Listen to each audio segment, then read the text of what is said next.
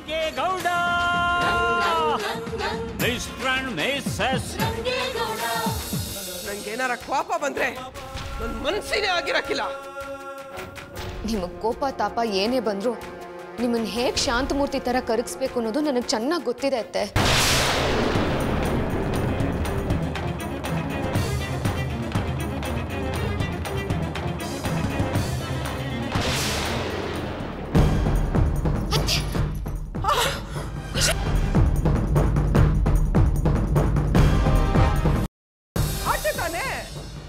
ಸತ್ರೆ ಇವತ್ತೇ ಸತ್ತೋಯ್ತೀನಿ.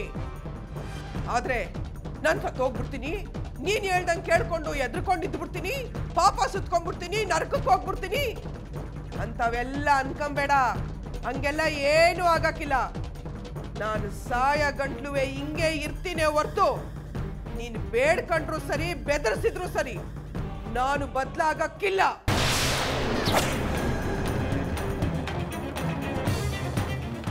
ಹಾಗಾದ್ರೆ ನಿಮಗೆ ಗಂಡ ಮನೆ ಸಂಸಾರ ತನ್ನೋರು ಯಾವ ಬಾಂಧವ್ಯನೂ ಇಲ್ವಾ? ಅಟ್ಲೀಸ್ಟ್ ಅದಕ್ಕಾದ್ರೂ ಬದಲಾಗಿ ಅತ್ತೆ. ಆಗ ನಾನೇ ನೀವು ಮಾಡಿರೋ ತಪ್ಪನ್ನೆಲ್ಲ ನನ್ನ ಮನಸ್ಸಿಂದ ತೆಗೆದುಹಾಕಿ ನಿಮ್ಮನ್ನ ದೇವತೆ ಥರ ಪೂಜೆ ಮಾಡ್ತೀನಿ. ಆಗ್ಲೇ ಏನು ನಂತವ ಸಂಬಂಧ ಧರ್ಮ ಕರ್ಮ ಲೊಟ್ಟೆ ಲೊಸ್ಕು ಅಂತ ಏನೇನೋ ಹೇಳ್ದೆ ಅಲ್ಲ, ಯಾವ ನನಗೆ ಲೆಕ್ಕಕ್ಕಿಲ್ಲ. ಹಂಗೆ ನಿನ್ನ ದಯಾ ಭಿಕ್ಷೆನೂ ನನಗೆ ಬೇಕಾಗಿಲ್ಲ.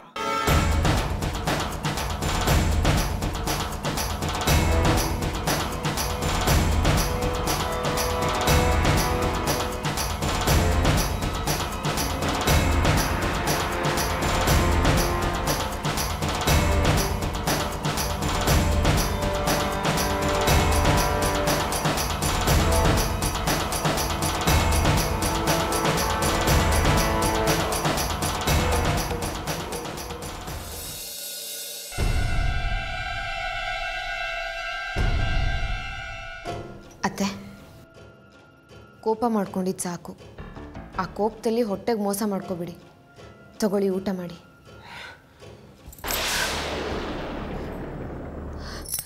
ಅಶೋ, ಸಾರಿ ಅತ್ತೆ, ನಿಮ್ಮ ಕೈ ಗಾಯ ಆಗಿರೋದೇ ಮರ್ತು ಹೋಗಿದೆ. ನಾನೇ ತಿನ್ನಿಸ್ತೀನಿ ರೀ.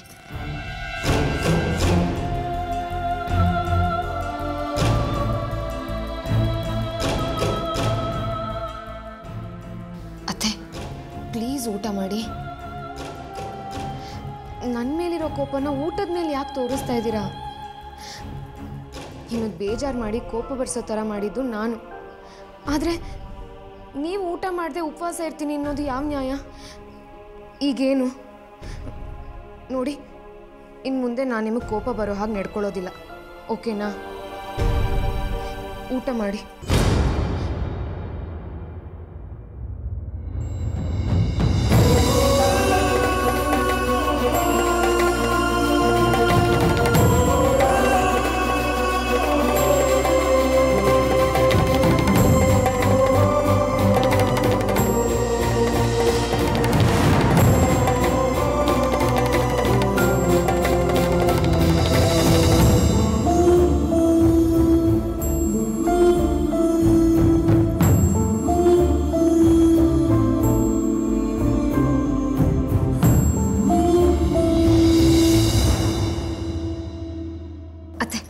ಒಂಚೂರು ನೀರು ಕುಡಿರಿ.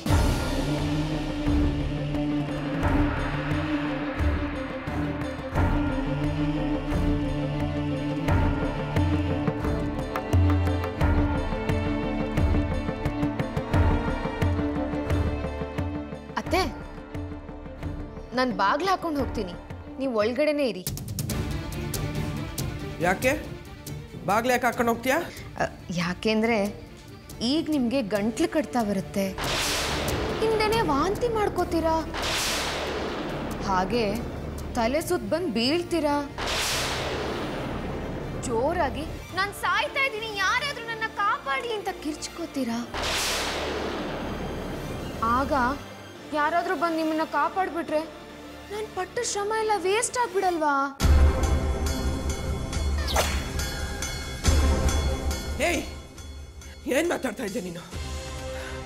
ಏನಾಗೈತೆ ನನಗೆ? ನಾನು ಯಾಕೆ ವಾಂತಿ ಮಾಡ್ಕೊಂಡು ತಲೆ ಸುತ್ತ ಬೀಳ್ಬೇಕು? ನಾನು ಯಾಕೆ ಸಾಯ್ತೀನಿ? ಹೇಯ್, ಏನ್ ಮಾಡ್ದೆ ನೀನು ಹೇಳು? ಏನತ್ತೆ ನೀವು ಇಂಥ ಆಟದಲ್ಲಿ ತುಂಬಾ ಪಳಗಿದ್ದೀನಿ ಅಂತೀರಾ? ಅಷ್ಟು ಅರ್ಥ ಆಗ್ಲಿಲ್ವಾ? ಈಗ ನೀವು ಊಟ ಮಾಡಿದ್ರಲ್ಲ, ಅದರಲ್ಲಿ ವಿಷ ಹಾಕಿದ್ದೆ, ಅದಕ್ಕೆ.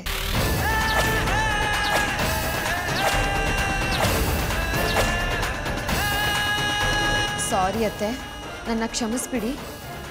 ನಾನು ನಿಮ್ಮನ್ನ ಬದಲಾಯಿಸೋದಕ್ಕೆ ತುಂಬ ಪ್ರಯತ್ನ ಪಟ್ಟೆ, ಆದರೆ ನೀವು ಕೇಳೋದಕ್ಕೆ ತಯಾರಿರಲಿಲ್ಲ. ಅದಕ್ಕೆ ಕೊನೆ ಅಸ್ತ್ರ ಅಂತ ಈ ದಾರಿನ ಆಯ್ಕೆ ಮಾಡಿಕೊಂಡೆ. ಇನ್ನು ನಿಮ್ಮನ್ನು ಬದುಕಿಸೋದು ಕಷ್ಟನೇ.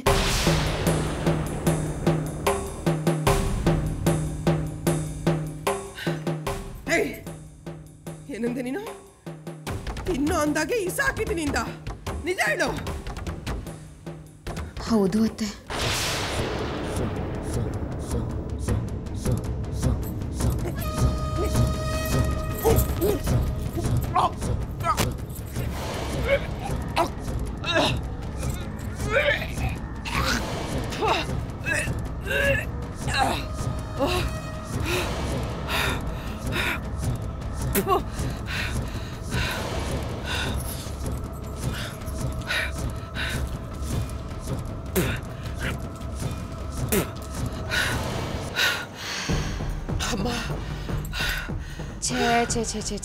ಛೇ ನಿಮ್ಮ ಜೀವದ ಮೇಲೆ ಎಷ್ಟೊಂದು ಆಸೆ ಅತ್ತೆ ನಿಮಗೆ. ಬೇರೆಯವ್ರ ಜೀವದ ಮೇಲಂತೂ ಗೌರವ ಇಲ್ಲ. ಕಡೆ ಪಕ್ಷ ನಾನಾದ್ರೂ ಇನ್ನೂ ಬದುಕಿರ್ಬೇಕು ಅಂತ ಆಸೆ ಪಡ್ತಿದ್ದೀರಲ್ಲ, ಅದನ್ನ ನೋಡಿ ಸಂತೋಷ ಆಯ್ತು. ಆದ್ರೆ ಏನ್ ಮಾಡೋದು, ತುಂಬಾ ತಡ ಆಗೋಗಿದೆ.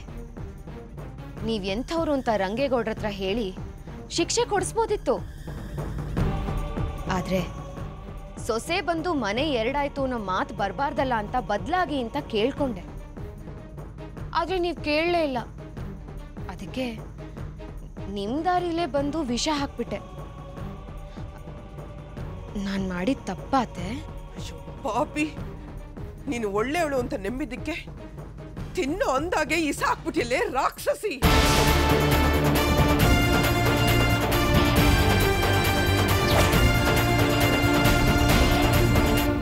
ತುಂಬಾ ಸಂಕಟ ಆಗ್ತಾ ಇದೆಯಾ ಅತ್ತೆ? ನನಗೂ ಹೀಗೆ ಆಗಿತ್ತು. ನೀವು ಒಳ್ಳೆಯವರು ಅಂತ ನಟಿಸ್ಕೊಂಡು ಪದ್ಮಾವತಿ ಅತ್ತೆ ವಿಷ ಹಾಕಿದಾಗ ಅವ್ರಿಗೂ ಹೀಗೆ ಅನ್ಸಿರುತ್ತೆ ಅಂತ ಯೋಚನೆ ಮಾಡ್ಬೇಕಿತ್ತಲ್ವಾ?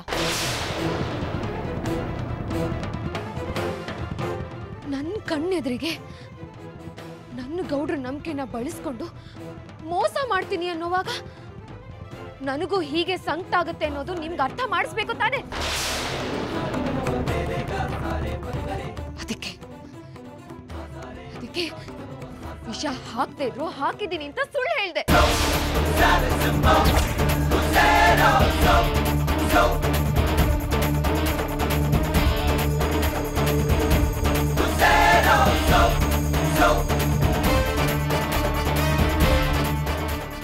ನನಗಿದೆಲ್ಲ ಇಷ್ಟ ಇರ್ಲಿಲ್ಲ ಅತ್ತೆ. ಆದ್ರೆ ಜೀವದ ಬೆಲೆ ಏನು ಅನ್ನೋದು, ನಂಬಿಕೆ ದ್ರೋಹ ಆದ್ರೆ ಎಷ್ಟು ಸಂಕಟ ಆಗುತ್ತೆ ಅನ್ನೋದನ್ನ ತೋರಿಸ್ಕೊಡೋದಕ್ಕೋಸ್ಕರ ಈ ನಾಟಕ ಮಾಡ್ಬೇಕಾಯ್ತು.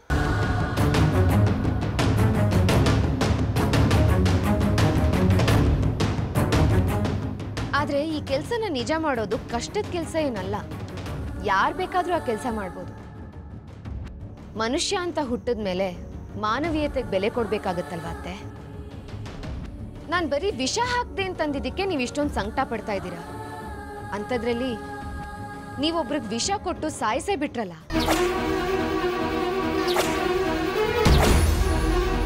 ಆಗ ನಿಮಗೆ ತಪ್ಪು ಅಂತ ಅನ್ನಿಸ್ಲಿಲ್ವಾ? ಈಗ ನಿಮಗೆ ಹೇಗೆ ಸಂಕಟ ಆಗ್ತಿದ್ಯೋ ಅದೇ ರೀತಿ ನಿಮ್ಮಿಂದ ತೊಂದರೆ ಅನುಭವಿಸಿದವ್ರಿಗೂ ಆಗಿರುತ್ತೆ ಅನ್ನೋದು ಗೊತ್ತಾಗ್ಲಿಲ್ವಾ? ಅದೇನೋ ಹೇಳಿದ್ರಲ್ಲ, ನನಗೆ ಜೀವದ ಮೇಲೆ ಆಸೆನೇ ಇಲ್ಲ ಅಂತ. ಈಗ ಯಾಕೆ ಇಷ್ಟೊಂದು ಗಾಬರಿ ಆಗಿದ್ದೀರಾ?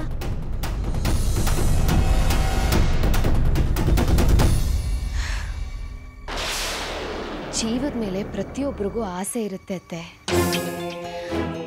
ಒಬ್ರನ್ನ ಬದುಕಿಸೋ ಪ್ರಯತ್ನ ಪಡಬೇಕೇ ಹೊರತು ಸಾಯಿಸೋದಕ್ಕೆ ಆ ಬುದ್ಧಿನ ಉಪಯೋಗಿಸ್ಬಾರ್ದು. ನಾವು ಒಬ್ರಿಗೆ ಮಾದರಿ ಆಗಿರ್ಬೇಕೇ ವಿನಃ ಯಾರಿಗೂ ಮಾರಕವಾಗಬಾರ್ದು. ಈಗಲಾದರೂ ಅದನ್ನೆಲ್ಲ ಅರ್ಥ ಮಾಡಿಕೊಂಡು ಬದಲಾಗೋ ಪ್ರಯತ್ನ ಮಾಡಿ.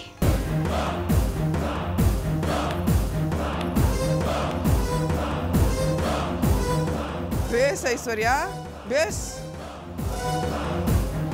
ಮಾತ್ನಾಗೆ ನನ್ನೂ ಮೀರಿಸ್ಬಿಡ್ತೀಯ. ಏಟೇ ಆದರೂ ನನ್ನೆಳ್ಳಗೆ ಹೆಜ್ಜೆ ಇಟ್ಕೊಂಡು ಹೋಯ್ತಾ ಇದೆಯಾ ಅಲ್ವೇ? ನನ್ನಲ್ಲಿರೋ ಯಾವುದಾದ್ರೂ ಒಂದು ಗುಣನಾದರೂ ನೀನು ಅನುಸರಿಸ್ಲೇಬೇಕಲ್ವೇ? ಸಂದಾಗ ಅನುಸರಿಸಿದ್ಯಾ ಬಿಡು. ನೋಡೋ, ನಾನು ಯಾವತ್ತೂ ಯಾವುದಕ್ಕೂ ಎದುರೋಳಲ್ಲ. ಒಬ್ಬರನ್ನ ಕೊಲ್ಲೋ ಧೈರ್ಯ ಮಾಡೋಳಿಗೆ ಸಾಯಕ್ಕೆ ಧೈರ್ಯ ಇರಕ್ಕಿಲ್ವೇ? ಎಲ್ಲಿ ನಿನ್ನ ಸೋಲನ್ನ ನೋಡ್ದೆ ನಾನು ಸತ್ತೋಗ್ಬಿಡ್ತೀನೋ ಅಂತ ಉಸಿ ಚಡ್ಪಡಿಸ್ದೆ ಆಟಯ್ಯ. ಇನ್ನು ನಿನಗೆ ನನ್ನನ್ನು ಕೊಲ್ಲೋ ಧೈರ್ಯ ಇಲ್ಲ ಅಂದ್ಮ್ಯಾಕೆ ನಿನಗೆ ಎದುರ್ಕೊಂಡು ನಾನು ಯಾಕೆ ಬದುಕಬೇಕು ಹೇಳೋ? ನಿಮಗೆ ನೋವಾಗಬಾರ್ದು ಅಂತ ಒಬ್ರು ಹೋರಾಡ್ತಾ ಇದ್ರೆ, ನೀವು ಅವ್ರನ್ನ ಜೀವಕ್ಕಿಂತ ಹೆಚ್ಚಾಗಿ ಪ್ರೀತಿಸಿದ್ರೆ ಅವ್ರು ಮಾಡೋ ತ್ಯಾಗಕ್ಕೆ ಒಂದು ಅರ್ಥ ಇರುತ್ತೆ ಅನ್ನೋದನ್ನ ಯೋಚನೆ ಮಾಡಿ. ಅದನ್ನ ಬಿಟ್ಟು ಪ್ರೀತಿನೇ ಬಂಡವಾಳ ಮಾಡಿಕೊಂಡು ಅದನ್ನ ದುರುಪಯೋಗ ಪಡಿಸ್ಕೊಳ್ಳೋದು ತಪ್ಪು ಅತ್ತೆ. ನೀವು ಹೇಳಿದ ಸರಿನೇ.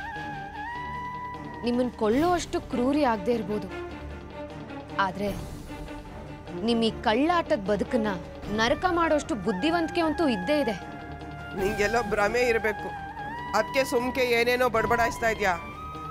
ನೀನು ಈಗಿನ್ನೂ ಕಂಡುಬಿಡ್ತಿರೋ ಎಳೆ ನಿಂಬೆಕಾಯಿ ನಿನ್ನಿಂದ ನನ್ನನ್ನು ಏನು ಮಾಡ್ಕೊಳಕ್ಕಾಯ್ತದೆ? ಈಗಲಾದರೂ ನೀವು ಯೋಚನೆ ಮಾಡೋ ರೀತಿ ಬದಲಾಗುತ್ತೆ ಅಂತ ಅನ್ಕೊಂಡಿದ್ದೆ. ಆದರೆ ನೀವು ನನ್ನ ಒಳ್ಳೆತನನ ಹೇಳಿತನ ಅಂತ ಅನ್ಕೊಂಡ್ರಿ ಅನ್ಸುತ್ತೆ.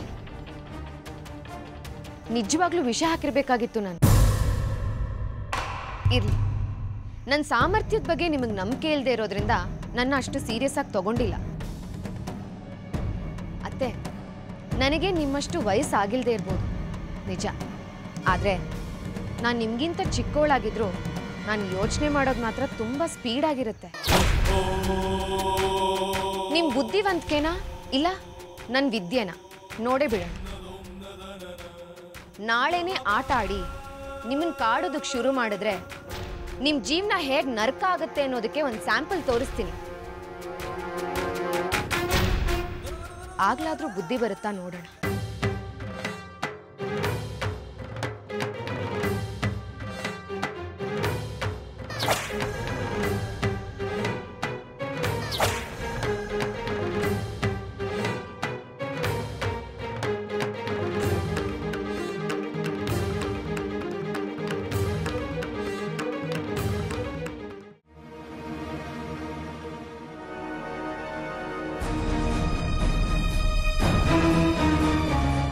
ಏನಮ್ಮ, ಏನಂತಾಳೆ ನಿಮ್ಮತ್ತೆ? ನಿನ್ನ ದಾರಿಗೆ ಬತ್ತಾಳಂತೋ ಅಥವಾ ಅವಳು ಹಳೆ ಚಾಳಿನೇ ಮುಂದುವರ್ಸ್ಕೊಂಡು ಹೋಯ್ತಾಳಂತೋ? ಹೆಂಗೆ? ಇಲ್ಲ ಅಜ್ಜಿ, ಅವ್ರು ಬದಲಾಗೋ ಥರ ಕಾಣ್ತಾ ಇಲ್ಲ. ನಾನು ಏನೇ ಪ್ಲಾನ್ ಮಾಡಿದ್ರು ಅದು ವರ್ಕೌಟೇ ಆಗ್ತಾ ಇಲ್ಲ. ಅವ್ರು ನನ್ನ ಶತ್ರು ಥರ ನೋಡ್ತಾರೆ ವಿನಃ ನಾನು ಒಳ್ಳೇದು ಹೇಳ್ತಾ ಇದ್ದೀನಿ ಅನ್ನೋದನ್ನ ಕಿವಿಗೆ ಹಾಕೊಳ್ಳೋದಿಲ್ಲ. ನಿನಗೆ ಬುದ್ಧಿ ಇಲ್ಲ ಕಣಮ್ಮ. ಹೋಗಿ ಹೋಗಿ ಆ ಮನೆ ಆಳಿತವ ಬುದ್ಧವಾದ ಹೇಳಕ್ಕೆ ಹೋಗಿದ್ಯಲ್ಲ. ನಾಯಿ ಯಾವತ್ತಾದರೂ ಏಸ್ಗೆ ತಿನ್ನೋದು ಬಿಟ್ಟುಬಿಟ್ಟು ಮರ್ಯಾದೆಯಿಂದ ಉಪ್ಪುರ್ಗೆ ಮೇಲೆ ಕುಂತ್ಕೊಂಡ್ರೆ ಕುಂತ್ಕೊತದ ಹೇಳು? ಇವಳು ಅದೇ ಜಾತಿಗೆ ಸೇರಿದವಳೇನೆ. ಸಾಯೋ ಗಂಟ ದ್ವೇಷ ಬೆಳೆಸ್ಕೊಂಡು ಹೋಗೋಳೆ ಹೊರ್ತು ಯಾವತ್ತೂ ಒಳ್ಳೆಯವಳಾಗಕ್ಕಿಲ್ಲ, ತಿಳ್ಕ. ಅಜ್ಜಿ, ಅತ್ತೆ ಹೇಗೆ ಯಾವ ಸಮಯದಲ್ಲಿ ಉಪಾಯದಿಂದ ಬಣ್ಣ ಬದಲಾಯಿಸ್ತಾರೆ ಅನ್ನೋ ವಿಚಾರ ಎಲ್ಲ ನನಗೆ ಚೆನ್ನಾಗಿ ಗೊತ್ತು. ಜಾಣಂಗೆ ಮಾತಿನ ಪೆಟ್ಟು, ದಡ್ಡಂಗೆ ದೊಣ್ಣೆ ಪೆಟ್ಟು ಅನ್ನೋ ಗಾದೆ ಮಾತಿನ ಪ್ರಕಾರ ಅರ್ಧ ಮಾತು ಬಳಸ್ಕೊಂಡು ಅವ್ರನ್ನ ದಾರಿಗೆ ತರೋಣ ಅಂತ ಅನ್ಕೊಂಡಿದ್ದೆ. ಆದ್ರೆ ಏನು ಮಾಡಲಿ, ಅವ್ರು ಒಪ್ಕೋತಾ ಇಲ್ಲ. ಸಾಮ ವೇದ ನೀತಿ ಅನ್ನೋ ಸೂತ್ರ ಎಲ್ಲ ಮುಗ್ದಿದೆ. ಇನ್ನು ಉಳಿಯೋದೇನು ಹೇಳಿ? ದಂಡ. ಅದನ್ನೇ ಬಳಸ್ಕೊಂಡು ಅವ್ರನ್ನ ಮಟ್ಟ ಹಾಕಬೇಕು ಅಂತ ಅನ್ಕೊಂಡಿದ್ದೀನಿ. ಅದಕ್ಕೆ ನಿಮ್ಮ ಸಹಾಯ ಬೇಕು ಅಷ್ಟೆ. ಇದೇನು ಮಗ ಹಿಂಗಂತಿದೀಯ? ಈ ಹಟ್ಟಿ ಸಂದಾಗಿರ್ಬೇಕು ಅಂತ ತಾನೇ ನೀನು ಇಷ್ಟೆಲ್ಲ ಕಷ್ಟಪಡ್ತಿರೋದು. ಹಂಗಿರೋನಾಗ ನಾನು ಸಹಾಯ ಮಾಡಲ್ಲ ಅಂತೀನಿ. ಅದೇನು ಅಂತ ಹೇಳು ಮಗ.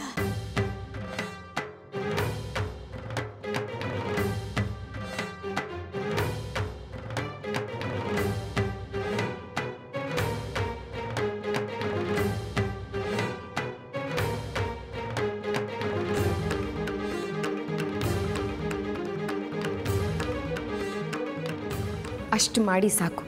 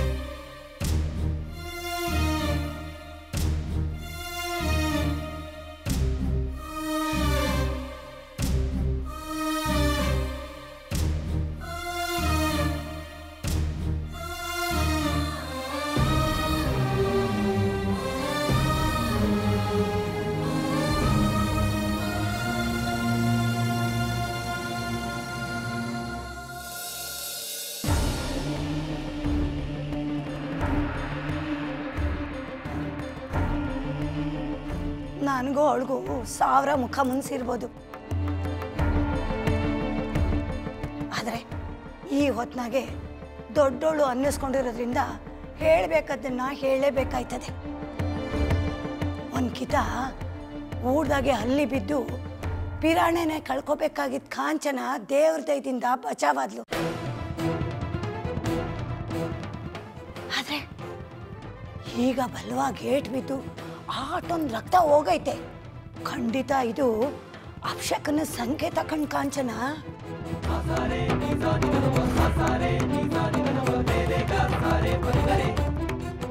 ಅವವ್ವ ನೀನು ಸುಮ್ಕೆ ಏನೇನೋ ಹೇಳ್ಬೇಡ. ಯಾವ ಅಪಶಕ್ನೂ ನಮ್ಮ ಅವಂಗೆ ಏನೂ ಮಾಡೋಕ್ಕಾಗಿಲ್ಲ. ಅವ್ವ ಯಾವಾಗಲೂ ಸಂದಾಗಿರ್ತಾಳೆ.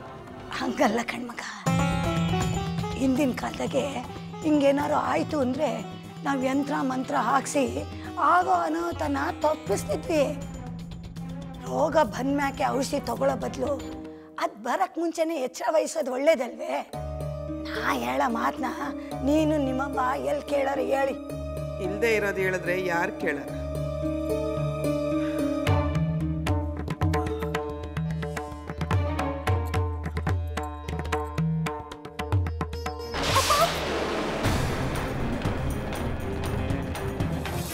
ಅವ್ವ ಏನಾಯ್ತವ್ವ? ಒಳ್ಳೆ ಕ್ಯಾಮೆಗೆ ದೇವ್ರು ಕೂಡ ಕೈ ಜೋಡಿಸ್ತಾನೆ ಅನ್ನೋದಕ್ಕೆ ಇದಕ್ಕಿಂತ ಸಾಕ್ಷಿ ಬೇಕಾ? ಅವ್ವ ಬಾ.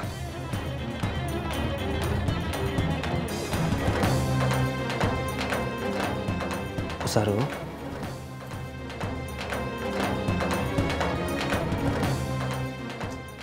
ಅವ್ವ, ನೀನು ಅದೇನು ವಿಷಯ ಹೇಳ್ಬೇಕು ಅಂತಿದ್ಯೋ ಅದನ್ನ ನೇರವಾಗಿ ಹೇಳು. ಹಿಂದಿನ ಕಾಲದಾಗ ಅಲ್ಲಿ ಬೀಳೋದು ಹಿಂಗೆಲ್ಲ ಆದಾಗ ಹಣ್ಣು ಕಾಯಿ ತೊಗೊಂಡೋಗಿ ನಮ್ಮೂರ ದೇವರಿಗೆ ಪೂಜೆ ಮಾಡಿಸ್ಕೊಂಡು ಬರ್ತಿದ್ರು. ಆಟೆ ತಾನೇ, ಮಾಡಿಸಿದ್ರಾಯ್ತು ಬಿಡು. ಆಟೆ ಅಲ್ಲ, ಉಪವಾಸ ಇದ್ದು 1000 ಮೆಟ್ಲು ಹತ್ಕೊಂಡು ಹೋಗಿ ಪೂಜೆ ಮಾಡಿಸ್ಕೊಂಡು ಬಂದು ಪ್ರಸಾದನ ಎಲ್ರಿಗೂ ಹಂಚಬೇಕಾಗಿತ್ತು. ಆಮೇಲೆ ಇದನ್ನೆಲ್ಲ ಯಾರ ಮ್ಯಾಗೆ ಅಲ್ಲಿ ಬಿದ್ದಿರುತ್ತೋ ಅವರೇ ಮಾಡಬೇಕು. ಅಂದರೆ ಕಾಂಚನ ಯಾವ ಸೀಮೆ ಪೂಜೆ?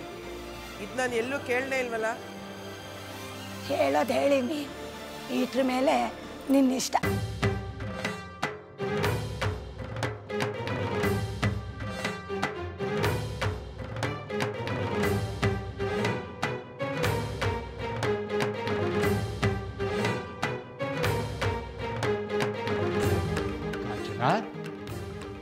ಯಾಕಮ್ಮಿ ಯಾವ್ರು ಅಂದ್ರೆ ಆಟೊಂದು ತಾತ್ಸಾರ ಮಾಡಿಯೇ? ಪದ್ಮಾವತಿ ಅಂತೂ ನನ್ನ ಜೊತೆನಾಗೆ ಪೂರ್ಣ ಜೀವನ ಬಾಳಕ್ಕಾಗದೆ ಅರ್ಧದಾಗೆ ಕೈ ಕೊಟ್ಟು ಜೀವನ ಪಾದ ಸೇರ್ಕೊಂಡ್ಬಿಟ್ಲು. ಈಗ ನನ್ನ ಭಾಗಕ್ಕೆ ಇನ್ನೊಂದು ಬಿಟ್ರೆ ಬ್ಯಾರೆ ಯಾರವ್ರೆ? ರಂಗೇಗೌಡ ಬೇರೆ ನಮ್ಮಮ್ಮನ್ನ ಕಣ್ಣಲ್ಲಿ ಕಣ್ಣಿಟ್ಟು ನೋಡ್ಕೋಬೇಕು ಅಂತ ಬೇರೆ ಹೇಳವನೆ. ಮಗನ ಮಾತನ್ನ ಈಟ್ ಬೀರ್ನೆ ಮರ್ತ್ಬಿಟ್ರಿ ಹೆಂಗೆ ಹೇಳು? ಕಾಂಚನ, ನಿಂಗೇನಾರ ಹೆಚ್ಚು ಕಮ್ಮಿ ಆದ್ರೆ ಈ ಹಟ್ಟಿನಾಗೆ ಕಾಂಚನ ಕಾಂಚನ ಅಂತ ಯಾರನ್ನ ಕರೀಲಿ ನಾನು? ಮನಸ್ಸಿಗೆ ಈಟೊಂದಾಟ ಇರಬಾರ್ದು ಕಣಮ್ಮಿ. ಅವ್ವ ಹಿಡ್ದಂಗೆ ಕೇಳು. ಕೊನೆಗಾಲದಾಗೆ ಜೊತೆನಾಗೆ ಇದ್ದು ಜೊತೆನಾಗೆ ಬಾಳವ.